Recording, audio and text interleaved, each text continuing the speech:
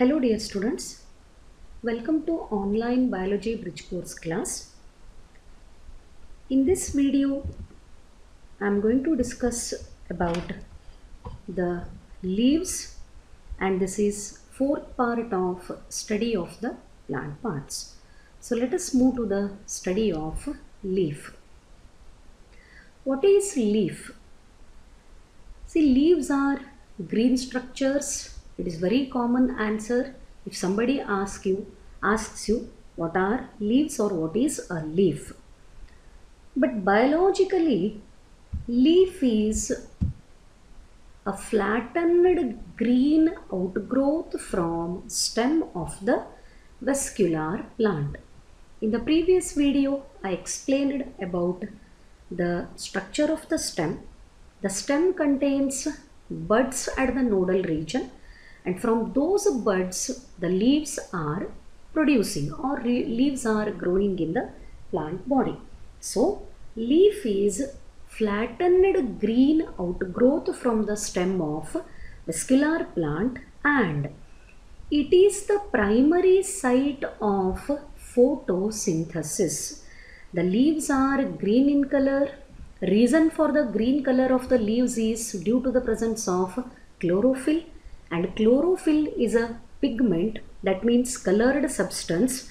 It is able to absorb the light radiations, and those light radiations are converted into chemical energy during a process called photosynthesis. Therefore, the photosynthesis is a primary function of all the leaves.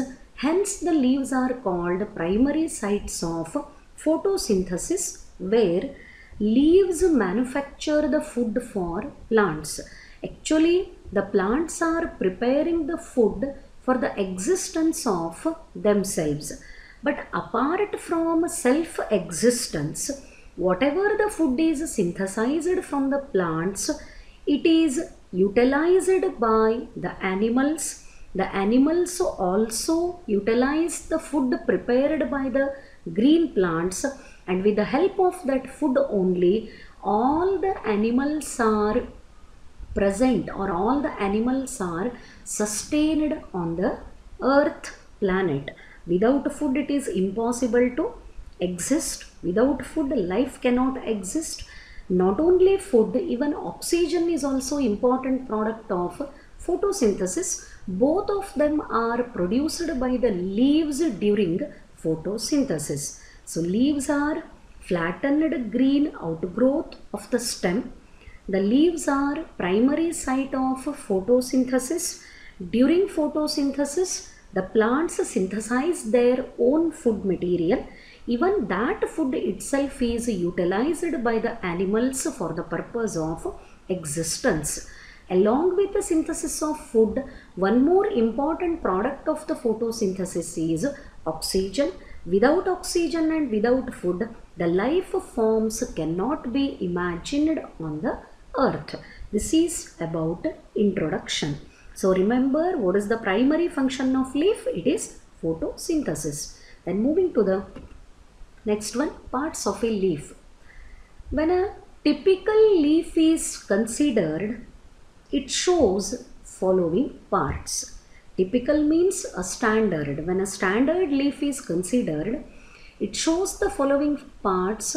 One is broad expanded blade.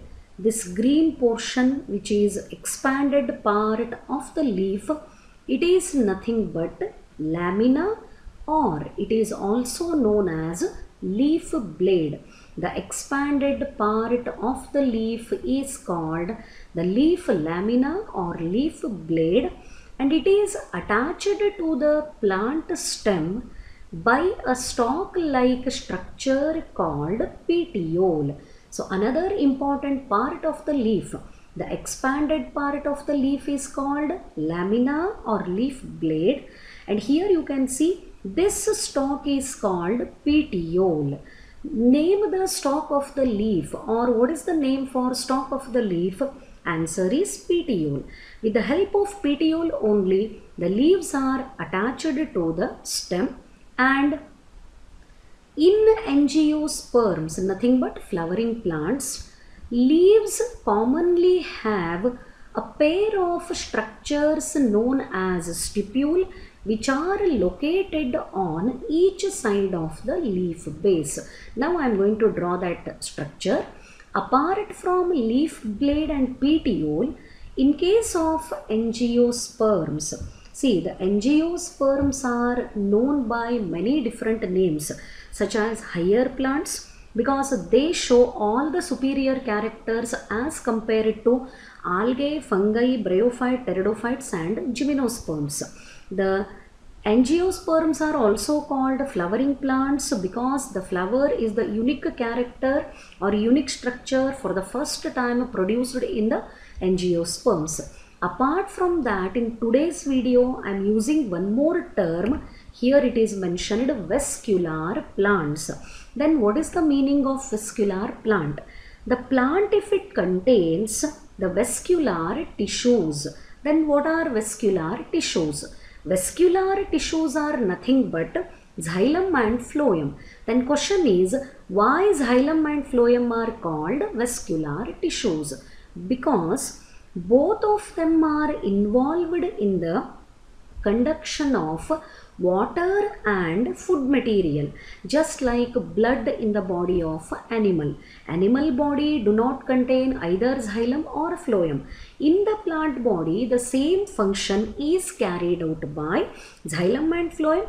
The xylem conducts the water and phloem conducts the food. As they are involved in the conduction and supplementation of food and water, the xylem and phloem are known as vascular tissues. So xylem and phloem are completely developed. Their structure is very specific in case of angiosperms. Hence angiosperms are also known as vascular plants. So let us coming to our topic of discussion.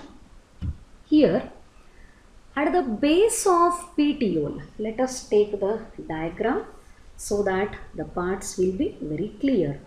At the base of the petiole, some small outgrowths are present and they are called the stipules. Let us draw one diagram to show the structure.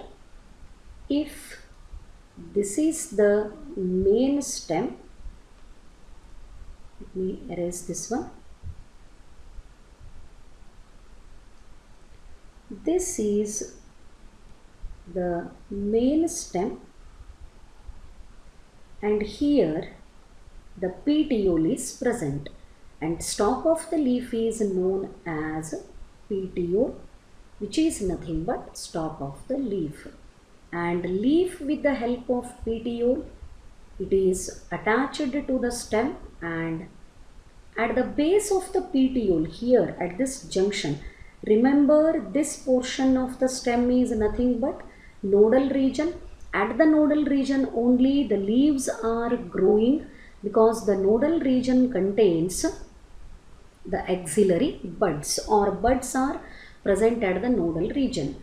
Exactly at the base of the petiole, the two small structures are present in angiosperms, and these small structures are called stipule. So single I have marked, so mentioned stipule.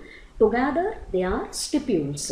At the base of the petiole, some small leaf-like structures, pair of structures are present. They are called stipules.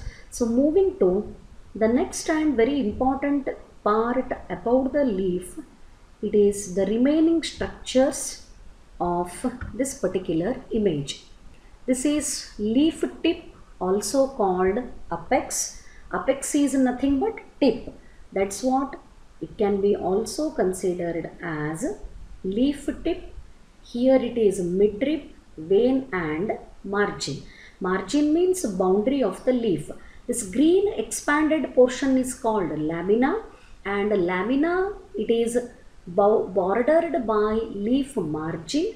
Within the lamina, you can see the presence of midrib and vein. So let us elaborate these structures with respect to the study of a typical leaf. So this is the leaf and this is petiole. This green expanded portion, entire this portion, the expanded portion is called leaf lamina, and this portion is apex or leaf tip, both can be used, and this is petiole. In the center of leaf, a thick line is present, and this thick line, it contains xylem and phloem. Little bit larger xylem and phloem compared to other structures of the leaf are present in this particular middle portion, and this structure is called midrib. The thick line which is extending from base of the leaf, from leaf base it is extended up to tip of the leaf, and this structure is called midrib. Compared to other parts of the leaves, little bit larger xylem and phloem are present in the midrib area. From the midrib, the small branches arise and they are connected to the leaf margin. Up to the margin, these branches are extended. The branches which are arising from the midrib, these branches are called veins. Remember, veins are smaller than that of midrib, and they are attached to the midrib. They are arising from the midrib and extended throughout the leaf, and they are attached to the margin of the leaf. Now, the veins further undergo branching. Further, the veins are also branching, and branches of the veins are again narrower than that of veins. Midrib is more thicker structure. Veins are smaller or thin than that of the midrib, and these branches which are arising from the veins are called veinlets. The diameter of the veinlets is much narrower as compared to the veins. So midrib is a thick middle part having xylem and phloem. The branches of the midrib are called veins, and veins further branch into many minute structures called veinlets. The arrangement of veins and veinlets in the leaf lamina is called venation. The arrangement of veins and veinlets. About this I am going to explain in the next video. The pattern of veins and veinlets arrangement is very specific in case of dicot and monocot. Already we have studied with reference to the root system. Taproot system is the character of dicot, and fibrous root system is the character of monocot. Like that, just by observing the arrangement of veins and veinlets in the leaf lamina, it is possible to identify whether the leaf is of a dicot plant or the leaf is of monocot plant. But before going to the explanation about the venation, one more very important point that you need to study is about the color of the leaves. Try to understand and try to remember. The leaves contain a specific green tissue, and that green tissue of leaf is called mesophyll tissue. The green tissue of the leaf is called mesophyll tissue. The mesophyll tissue contains chloroplast. I hope you are familiar with the term. Chloroplast is the cell organelle, and inside the chloroplast, the green pigment chlorophyll is present. The reason why the leaves are green in color, because of the presence of mesophyll tissue, and mesophyll tissue contains chloroplast. Chloroplast is the cell organelle containing the green pigment is nothing but chlorophyll. So due to the presence of chlorophyll only, the leaves appear green in color. They are able to absorb the light radiations so that they can carry out the process of photosynthesis. The green pigment present in the leaves is chlorophyll, and where this chlorophyll is present?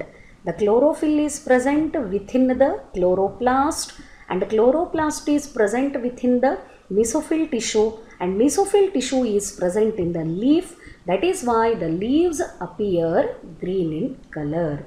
So this is about the parts of leaf and what is the primary function of the leaf and which one is the primary site of photosynthesis. In the next video, I am going to explain about the types of venation, how to identify whether the leaf is of dicot or monocot, and some very interesting facts about the leaf.